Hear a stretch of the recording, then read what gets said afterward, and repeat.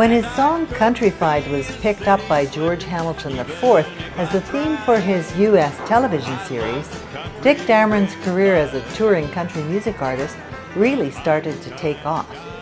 And it was a theme song for the TV show also when it was released in London, England. So when I toured over there, I toured just as a songwriter. I was the writer of this #1 record for George Hamilton IV.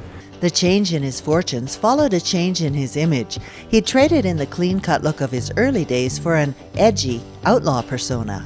With my Waylon Jennings t-shirt, Willie Nelson haircut, Chris's lyrics running through my brain.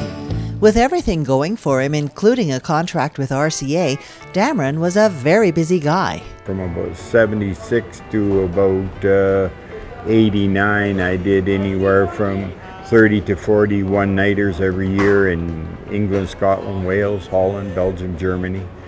Those tours covered a wide spectrum of venues. We played everything from small bars to huge festivals. We played the Wembley Festival, which was the largest country music festival in the world at the time. My faded old t-shirt says 78 sometimes. I remember it well. Marty Robbins, Carl Perkins, John Hartford, and I had our songs and our stories to tell. Some of the stories pack a pretty strong punch. As you know, we used to play places we called the Paradise Knife and Gun Clubs, where they checked everybody at the door to see if you had a knife or gun, and if you didn't have one, they'd give you one for self-defense. After a constant round of international touring, Damron got a steady gig in the States. From 85 to 94, we played Las Vegas. I played 2 months of the year at the Desert Inn in Las Vegas, and spent my winters in Mexico and springtime recording in Nashville, and then back to Las Vegas. Those were heady times, and the pace was hectic. In the old days, for many years with RCA, I had a contract for 1 album and 3 singles a year, and the singles were what kept you on the radio, the 45s that went to the radio stations and the jukeboxes and that type of thing. And you were always shooting to try to have a top 10 or a #1 record. Jesus, it's me again. I'm on my knees again, asking you please again, reach out your hand. For Damron, success on the charts was accompanied by dependence on alcohol and drugs. Some of his personal struggles are reflected in recordings, both secular and sacred. Lately, Lord, I almost feel like dying.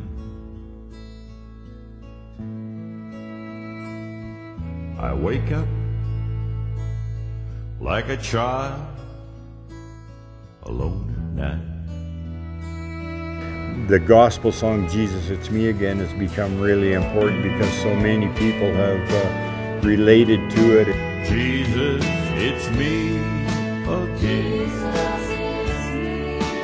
Down on my knees again, begging you please again, reach out your hand.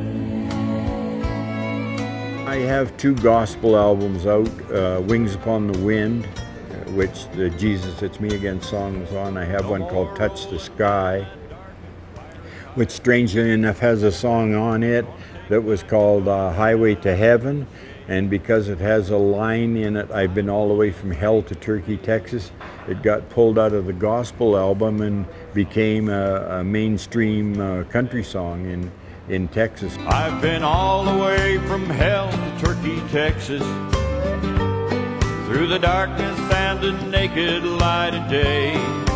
Despite the turmoil of a life on the road, Damron is grateful for the opportunities he's had. Well, my most successful songs, they're always kind of favorites because you know what they've done to you. They lift you from being the local bar band to being a recording artist and doing television shows and playing concerts to thousands of people. Ain't it strange how long it takes to find the courage to ask the Lord if He won't set me free. Ask the Lord, He won't set me free.